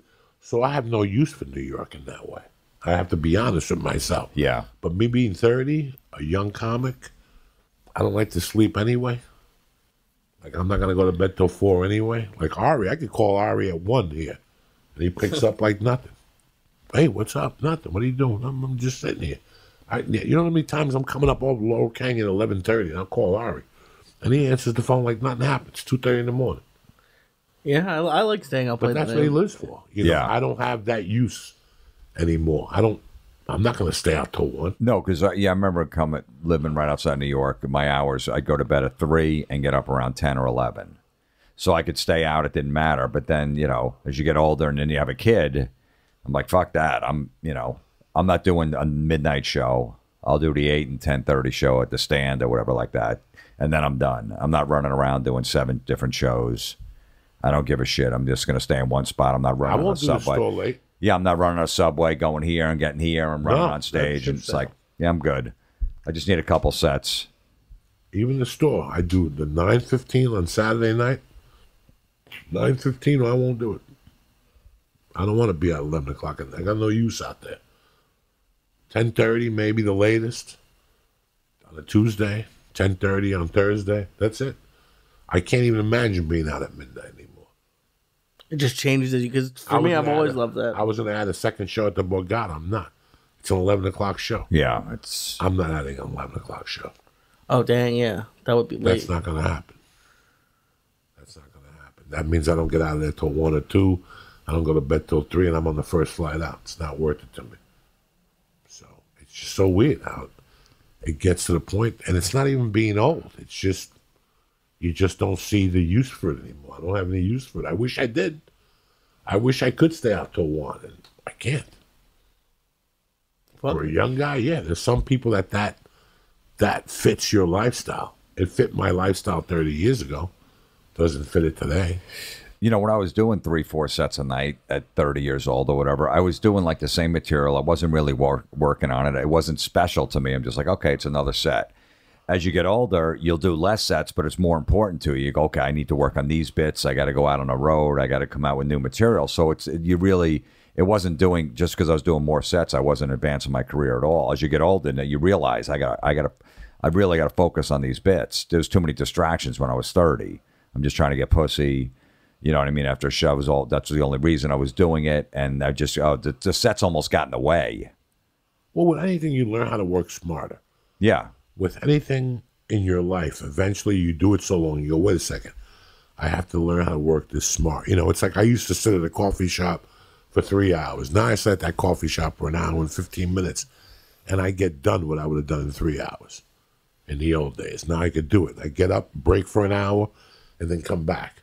You learn that if you sit there for 3 hours, after an hour and a half, you're not going to do anything anyway. You're going to make phone calls. You're going to look at something else. You're going to look at this on the computer. Fuck it. So now I'd rather sit there for an hour 15, give it an hour 15, and then I go to crowd therapy and break it up, go to the weed store. Then I go back to writing, and I get more. You learn from, what was it? What we saying that you work smarter. Work smarter, yeah. That's it. When I was young, too, I'd do 22 sets a week, you know. Yeah, that was necessary at the time, but I could have done the same damage by doing 16 sets. 5 of those sets I didn't necessarily have to do, but as a young comic, you can't turn down anything. No. You're in no position to turn down anything as a young comic. Your first 15, 20 years, you can't turn down dick. You know, you're coming off a plane, they got a spot for you, you do it. Now I got a family, I have age, I have a lot of things that I have to give my time to. It's hard. It's hard when you have a child. You know, Yeah. you have your child full time pretty much. Yeah. 3 days a week. You have to give them all the attention they could. You know, people get mad at me. Oh, you don't get high online no more. You know why I can't get high at 8 in the morning no more? Because I got 22 things to do at 9:30. And I can't walk into these places with my eyes red. I walked into the daycare once at 4, and they told my wife he stunk like fucking weed. The daycare. I can't fucking walk into a school smelling like fucking weed. I got to deal with parents and whatnot. So your priorities change, so you learn how to work smarter. And in the end, I wish somebody told me this when I was starting, that it's working smart. It's working all day, but working smart. I get more done in 8 hours than most people do in a week. I can do more in 8 hours. I have everything written down. I just spew it out, and I'm done for the week.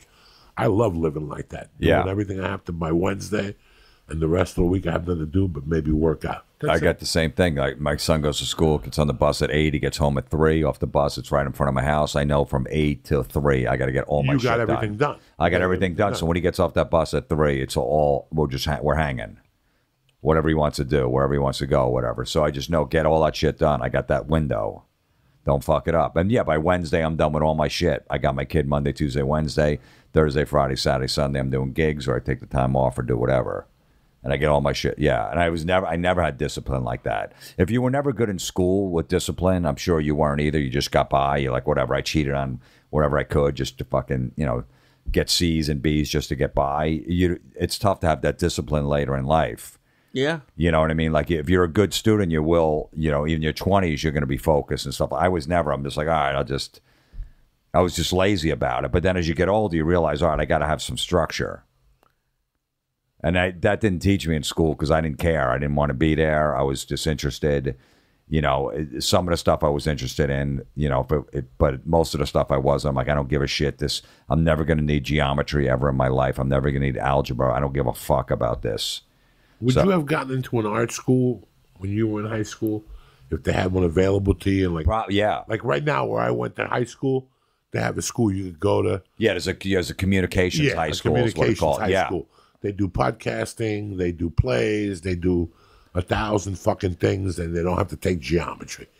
Would you have gone to one? Without a doubt. I wouldn't have. I didn't know I was interested. Well, I went to there was a community college near me, Brookdale Community College, and they had a communications course. They had TV, they had acting classes. You make your own videos, your TV thing. So I was like, that's where I want to go. So when I got to college, I'm like, this is what I want to do. They had radio stations there. They had local radio stations on campus to teach you all that stuff. So I loved it when I got there. And that's when I really started applying myself. I'm like, yeah, this is what I want to do. It makes a huge difference if you're interested in it. If it's something that you enjoy versus something that you feel like you have to do. I always enjoyed movies, but I never saw me in them. Right. Like, I always enjoyed movies, and I had a secret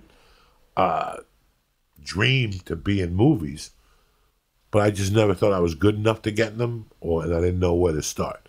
I didn't know anything about an acting class. I knew nothing about casting people, and nobody ever told me. And I was always too scared to ask. I didn't know anything about it.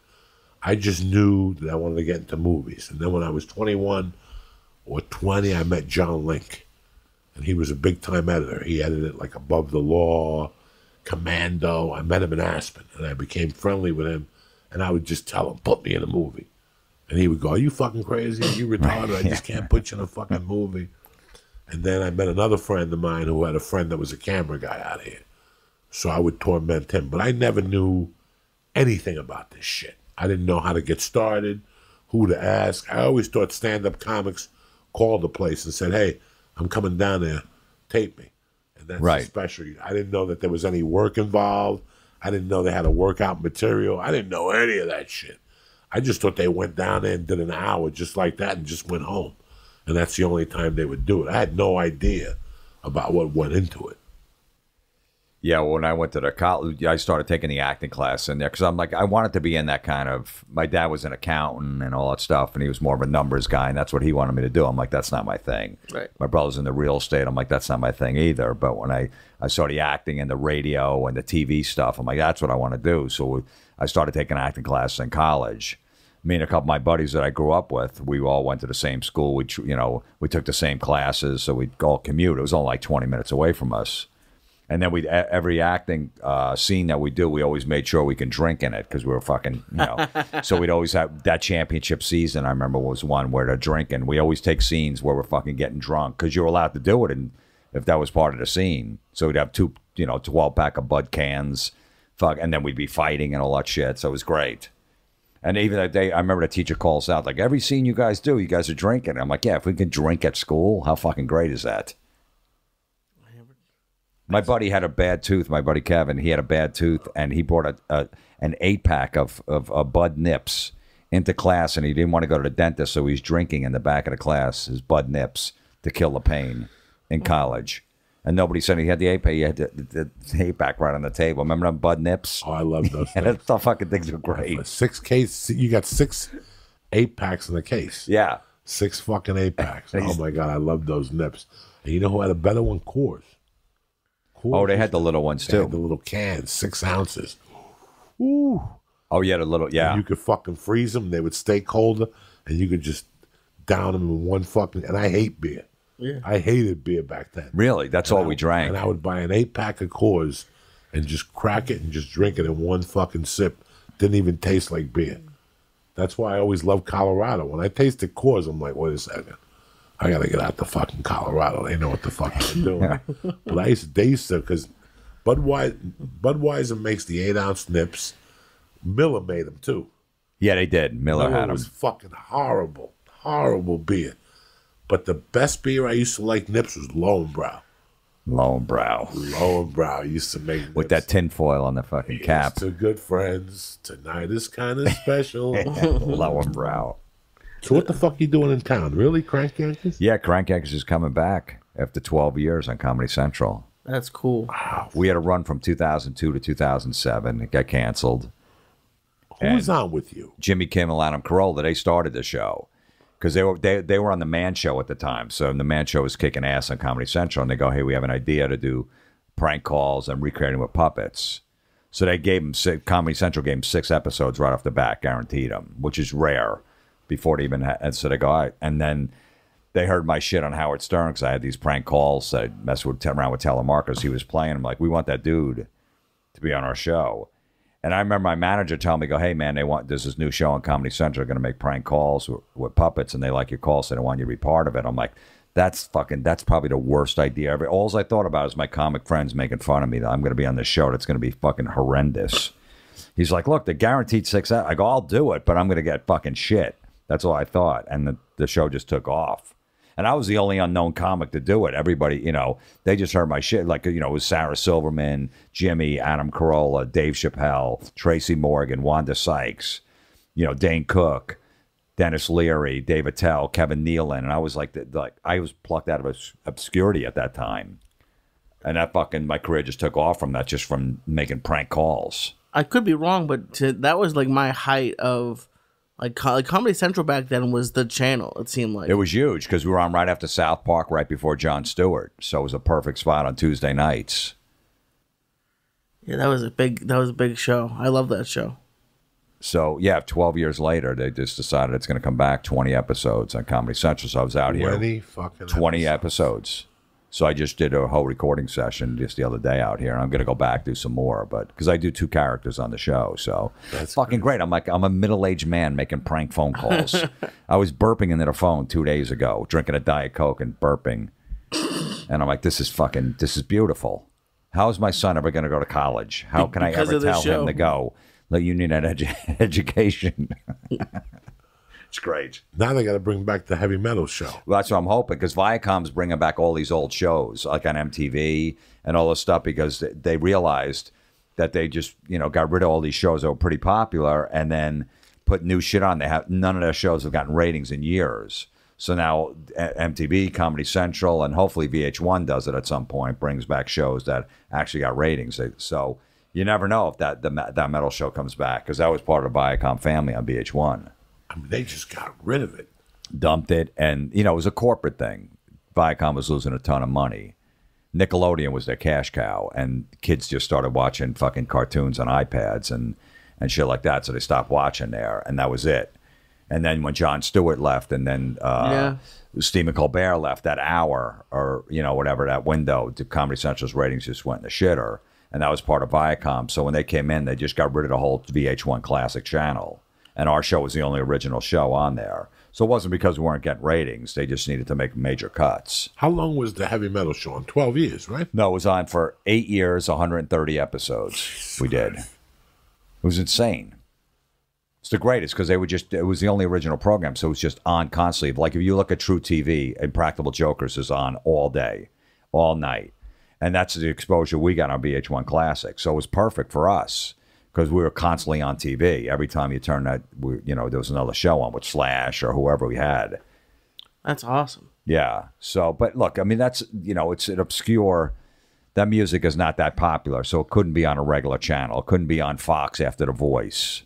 Well, if we're interviewing, LA Guns or something like that, it's a small market for that. So that channel was perfect. It was a little shitty channel like 361 on VH1, on your, DirecTV. No one bothered us there. No one gave a fuck. There's no more music shows, though, really, on TV. Yeah, you got The Voice and all that shit. Right, but yeah. And I want to see that as much as I want to see fucking porn. You know what I'm saying? I don't want to see that shit. Yeah. I grew up on the Midnight Special. I grew up on Don Kirsh's Rock Concert. I grew up on fucking American Bandstand. They had time for all these type of shows. Soul Train. How long was fucking Soul Train? Is Soul Train still on? No. I don't know, but... No, Don Cornelius is dead and buried. Yeah. But now it's like, I want to see a show where they just got rid of what's-his-name show, didn't they? He just taped his last show. And that was a music show, Young Bands at night, NBC. Oh, Carson Daly. Carson Daly. Right. Wasn't he doing that? Yeah. So he's gone. Well, do you think, because before it used to be like 18 to 36 was the big age group you needed to get. Do you think it's getting older? Like maybe like 28 to 48, like those people who still have cable, and cause those are the people who used to watch Crank Yankers and are gonna watch it again now that it's coming back out. Like I think maybe like the young kids, they're just like, they're not watching TV, so let's make stuff for people who actually are. But if a band releases a video, they'll get 3 million views in a day and a half if they're popular. It's on YouTube. Yeah, they're watching it somewhere else. So people are still watching it. Big like, why would you make a video anymore? No one's watching it. They are. I mean, you look at. Like the Slipknot has a new video out that's 45 million views after a week. Dang. So you people will still see it, but I think music's not important to people's lives. There's way too many distractions. If we had these phones when we were kids, we probably wouldn't have been into heavy metal. We wouldn't be sitting in on a Friday night reading the back of the lyrics of a Black Sabbath record because we were bored. We had nothing else to do. They got so much distraction on that phone. They don't give a fuck about music. You know what I mean? Because there's too much information there. There's too much entertainment on that. So the music's not important to people anymore. Right. So that's why there's not going to be a music show because nobody really gives a shit. The young generation like, it's just music, whatever. I don't know. Look, I could text 6 of my friends right now. We're in a mass text, just fucking bullshitting back and forth. People don't go to Dorfman from Nashville was telling me he went to see the Grateful Dead in Boulder.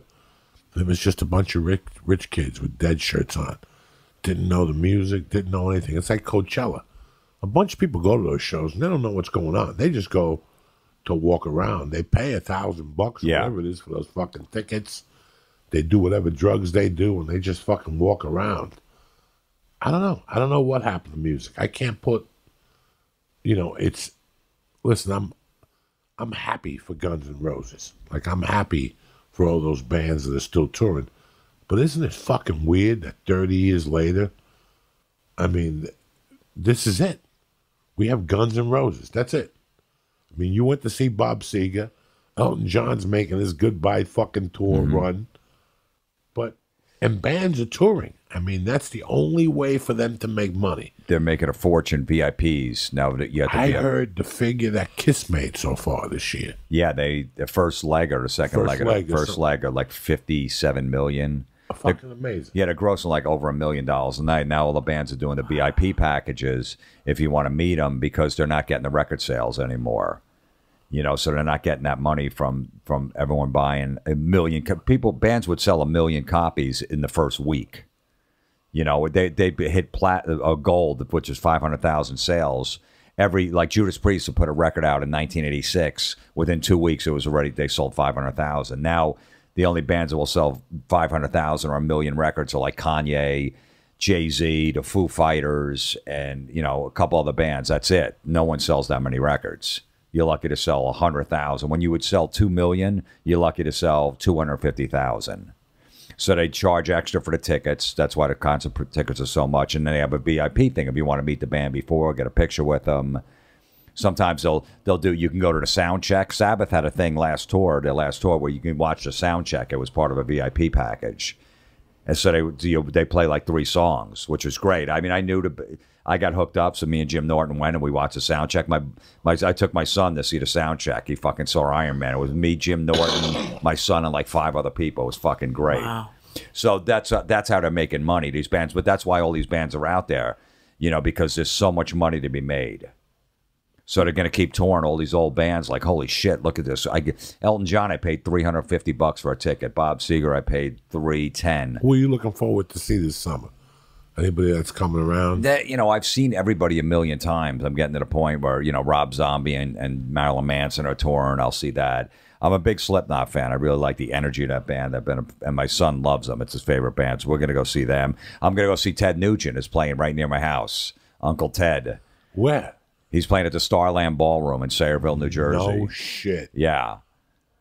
Yeah, so I can't wait. I saw him about 2 years ago. He's great. He doesn't really talk politics in a show, you know. He says, but it's just fucking, you know, opens up with, you know, free for all, goes into dog eat dog. Fucking, it's phenomenal. What was the last time you saw Ted? About 2 years ago, I saw him at BB King's in New York City, and he was phenomenal. Phenomenal.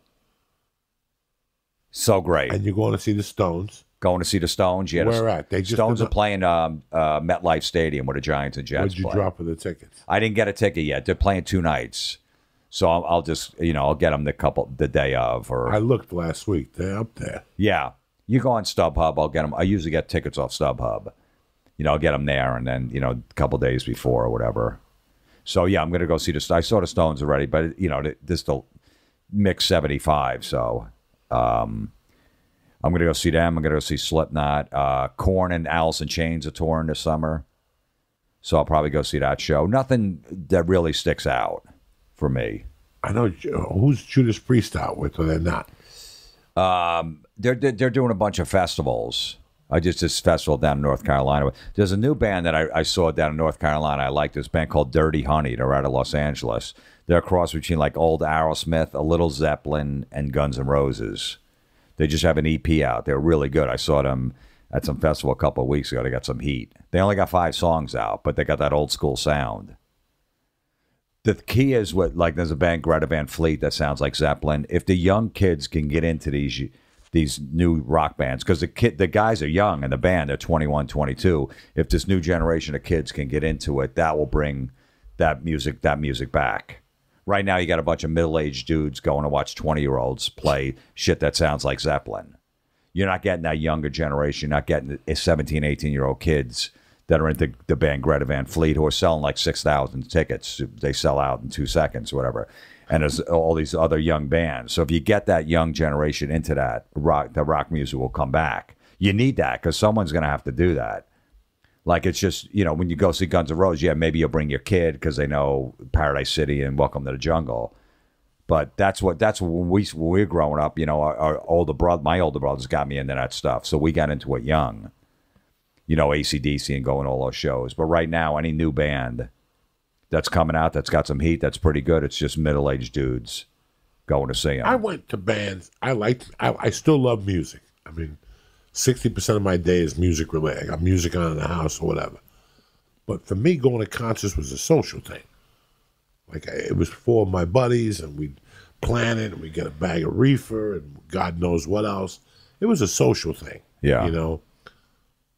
Again, now I'm going to go see the Stones maybe up in Pasadena in August. I'm not sure yet. But I don't know if it's that much of a social thing for kids anymore. Like, we were up on that. Like, I went to see Prince for $15 at a club. Like, the kids I grew up with were into that. I had friends that's what they did. Like Mauricio Alvarado. That's what he does. He goes to concerts every night. He goes to see whoever. He don't give a fuck if it's Aretha Franklin, Def Leppard, Devo, punk. You know, when you're just a fan of music. Like, I was a fan of music. You said something interesting that was earlier. Growing up, you had the jocks and the heads. I grew up with jock heads. Like, we lifted weights, we ran, we ate good, but we also snorted coke and fucking smoked. Oh, yeah, see, we didn't. And went to concerts. Like, we were one of those people. We would lift before we go to a concert. Like, yeah, we're going to lift till 6, go home, take a shower, and then go to the concert and get a gram of blow. Like, we did all that shit, but we were combination head jocks. Like, there was no heads and they didn't like the jocks. Nah, we smoked dope and we fucking tackled people. Yeah, we know it was the jocks and the burnouts. The burnouts, that's what they call the them. guys that smoked outside the smoking section in between class. We were the burnouts. We were guys with the Ozzy shirts and the Judas Priest shirts, and then the jocks were the guys that all played sports, and they usually got the hot chicks. We get some of those burnout chicks. There'd always be a couple, you know, that came from a broken home.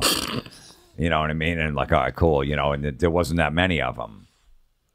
But, you know, but the jocks always got the hot chicks, and we're just, you know, we're wearing concert shirts every day to school, and, you know, no girls like, yeah, I don't even know what Judas Priest is. You're just weird.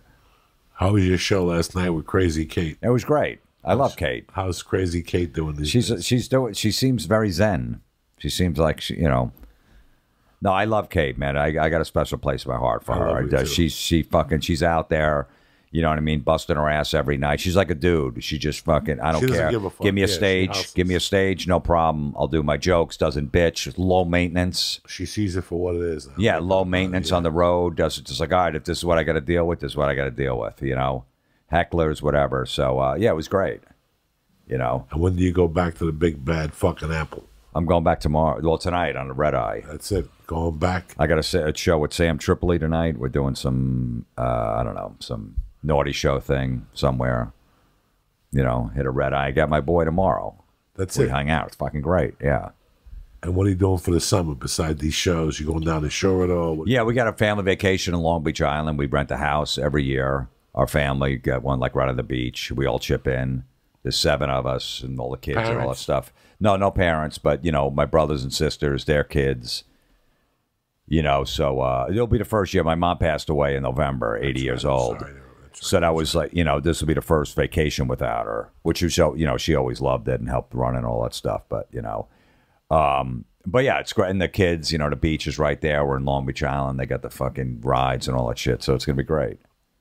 And the concerts. And then my boys, we'll just hang out. You know, I don't put them in camp or anything like that. I'm like, no, you play with your friends on the fucking block. You wake up at 9 in the morning, I'll see you in a few hours. You hang at my house, they hang at their house. Nothing like that. It's fucking great. They got sleepovers and all that shit, you know. They're in my basement going crazy. How old's your boy now? He's 8. He's turning 9, yeah. That's a great fucking crazy age. Oh, yeah. You got him fireworks this year? No, yeah, I got, you know, they'll actually sell them at the Walmart in Jersey. They'll sell, not like the crazy stuff, but a lot of shit that shoots in the air. So you buy a whole thing of like $100 and we'll blow it. We'll, you know, shoot the stuff up in the air. He loves it. Yeah. Yes, we wait till it's nighttime. We shoot it up, so we get a bunch of it all the time. He loves it. Show him a quarter fucking stick. Yeah, I don't know. I know. Probably not, you know. Like a pack of fireworks, I remember being like 35 cents. 35 cents, exactly. 35 cents and there was like 20, 25 crackers in it or something. Yeah. I'd bang them out for $1. The sticks were 50 cents. Bang them for $1. We'd buy a big bag of weed off this dude. Yeah. Yeah, my brother's friend was dealing in high school. He would just come in a brown bag of just weed and just be, you know, selling it to people right in the hallway. And then we buy it, and then we roll up joints, and we sell the joints for $3. You know, we make like $2 on the joints. We'd sell 10 for, because we're like, come on, man. I'm like, hey, man, it's 10 joints, $22. Because usually a joint was $1 back in the day. Yeah, so we get like $22 for 10 joints. Dude, you're going to buy it off some guy in the street? You're going to go to New York to get this shit? Just give me the fucking money. There's no seeds in it. And then we'd walk to 7-Eleven with a bottle of Southern Comfort and drink it along the way and go buy porno magazines. In high school? Yeah, high school, yeah. Grammar school. Who gives a fuck? Around 8th, 9th, 10th grade. I smoked my first weed at 12 years old. I was at a concert, and they were passing it along. That's what they did. Just passed it along. My brother's with me. I'm like, can I? He's like, yeah, all right. I was high at 12. It's beautiful.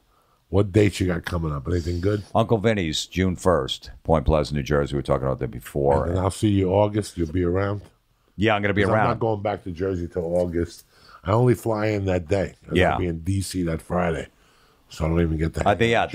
I'll be down there. I'm going to come down that night. You're August 10th. And my comedy special, I Got the House, is out. When did that come out? That came out a couple months ago. You can stream it on Amazon Prime, or it's on iTunes. It's all about my divorce. And you released it yourself? I released it myself. Good for you. You don't need no own the whole fucking thing. Yeah, you don't need nothing. Doesn't matter. I tell people it's everywhere but Netflix, and I don't care. Like, if I can't get a Netflix deal, it doesn't matter. And you own your shit. You know how much money you're going to make on this shit when you own it 5-10 years from now? People fucking will find you. They'll find it. Everybody can find it. They'll find you, man. And my podcast is every Monday, Comedy Metal Midgets. That's a podcast? Yeah, that's serious show? No, that's what it's called. My podcast is called Comedy Metal Midgets. Okay, my serious show is called Metal Midgets. Now, when does the serious show come out? Every Thursday. Okay. And they replay it a few times during a week. Like I said, I'm lost, but I usually catch it on Sirius. And like I said, last Sunday I caught it, and you played Something Tremendous by Priest. And I was like, fucking, that's tremendous. I forgot all about it.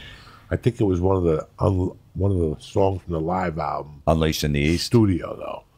I think it was. Like, maybe Running Wild? Something. You played. It was something Priesty. Right.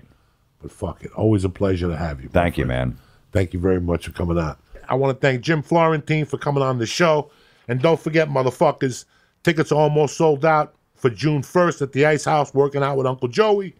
We also have the Fillmore Theater in New Orleans on June 7th and the Tabernacle Theater in Atlanta, Georgia on June 8th. Tickets still available for the Fillmore Theater in New Orleans and for the 8th at the Tabernacle. Come on down, bitches. I want to give a shout out to our sponsors.